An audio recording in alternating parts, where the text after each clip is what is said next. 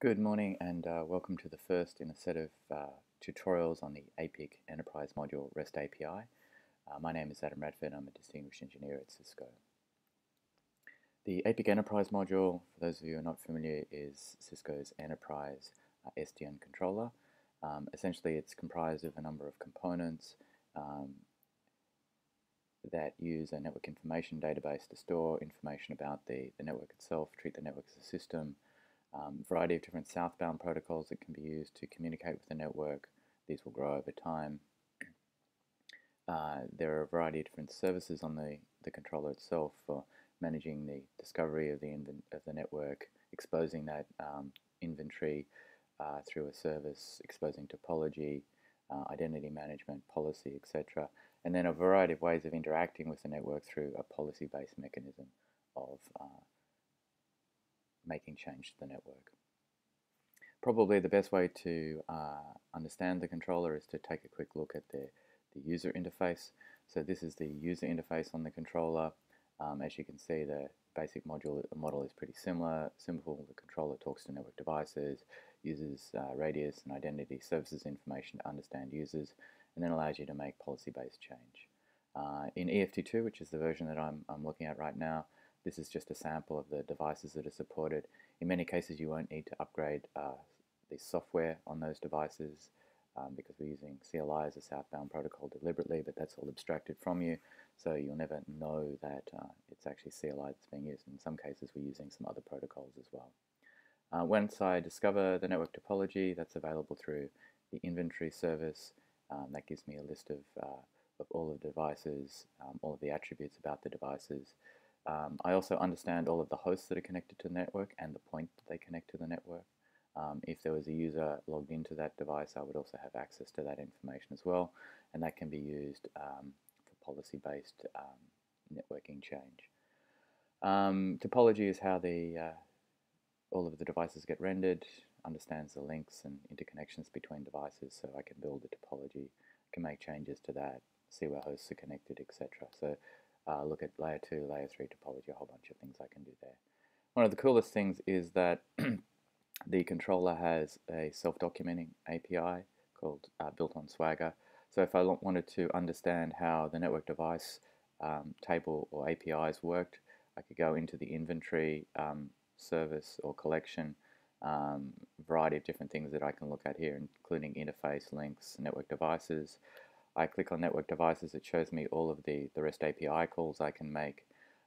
If I want to get a bit more detail about a particular REST API call, then I can click on a particular call. In this particular case, let's say I am interested in the number of devices that are in the inventory. Network device /count is the way that I would do that. It shows me the parameters that I need to take into account for the result, the status codes, but most importantly, it lets me try it out. So what I can do here is I can click on try it out. That will show me the URL that is going to be used, but most importantly, it'll show me the response from the controller, the live data that's in the controller. So you can see that I have 11 devices loaded into the controller. If I wanted to get access to those network devices, the way I can do that is through the /network device /offset/limit. So I can scroll down. I can put in the first device and give me the first 5, try it out, and that will return all of the parameters, all of the attributes about the first 5 network devices that the controller has. I'm going to go into this in a little more detail in a minute, but I just wanted to show how cool the Swagger stuff was and how easily it let you interact with the controller.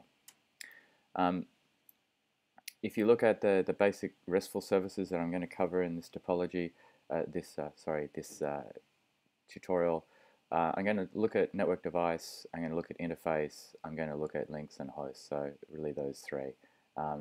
Location will be covered later. We're going to look at some of the identity stuff later, but I just want to cover these first 4 to begin with. Just for those of you who are not familiar with RESTful APIs, essentially there are 3 components. There's a verb, which is what you're going to do. There's a URI or a noun in terms of what you're going to access, and then there's some syntax in terms of parameters that you would provide if you're going to make changes or if you expect to receive data. So this is not a REST tutorial, but for those of you who want to know more, there are lots of other places you can find out that information. But in general, there are 4 verbs that we support: get, post, put, delete. So get me some information, post, make a change to the create a new record on the controller, put, which is modify a record, and delete, which is remove a record. The example nouns: host, link, network device, and interface. Network device is all of the network devices. Interface is every interface on every device. Host is every host on the network, and link is obviously the connections between network devices and hosts. This is just a simple example of JSON syntax, JSON JavaScript object notation. Essentially, it's key, colon, value. So policy owner is admin. You can have structures where you group them in brackets. So network user is comprised of a user identifier and an application. You can also have lists as well inside square brackets. In general, the general structure is get noun slash count, noun slash identifier, which I'll talk about in a minute, noun slash noun question mark offset 1 limit 500 for scalability. This is pagination, so there's a couple of different ways of doing that. The get requests are synchronous, but all of the other requests are actually async. So I'm going to talk about that in future tutorials, but essentially what you'll get is a response 202 OK, which means in progress. You'll get a task ID back, and then you'll have to you monitor that task to see whether the post, put, delete has been successful, but I'll cover that in a future tutorial. So back to the controller and back to the tables that I was talking about. This is quite neat because if I wanted to experiment some more with this, I could take this and put it into something like Postman, which is a RESTful client that you can build into Chrome, and I can execute exactly that same command inside Postman. And you can see exactly what's happening here. I've got the URI, I've got the verb, which is get, I've got the ability to assign headers, and it does a good job of presenting the information in a very easy and simple way. One of the key concepts is this notion of identifier. So every record has a unique identifier. The reason that's important is that if I wanted to just look at a specific device, then I could do that, just say network device slash device ID. The other reason that that's important is that this device ID, while it's 32 characters that don't make much sense to humans, is guaranteed to be unique and makes a lot of sense to computers. So you'll find that in other tables where a network device is referenced, it will be referenced by this ID, which is guaranteed to be unique. An example of that would be, say, interface, which is a list of all of the interfaces on the controller. And let's grab the first 100 of those. Oops. Let's just grab the first. Let's just grab those. What you'll see here is that every interface has a unique identifier. That's fine, but the device ID is the device that that's attached to.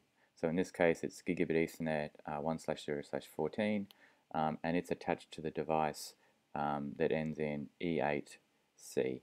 So if I wanted to find out what network device that was, that would be pretty easy. I could go network-device slash that particular string, and that would show me that that happens to be the hostname branch 3850 TB1. So that's an example of how these identifiers are used to link and cross-connect information or correlate information. If I look at the host table, this is a list of all of the hosts on the network.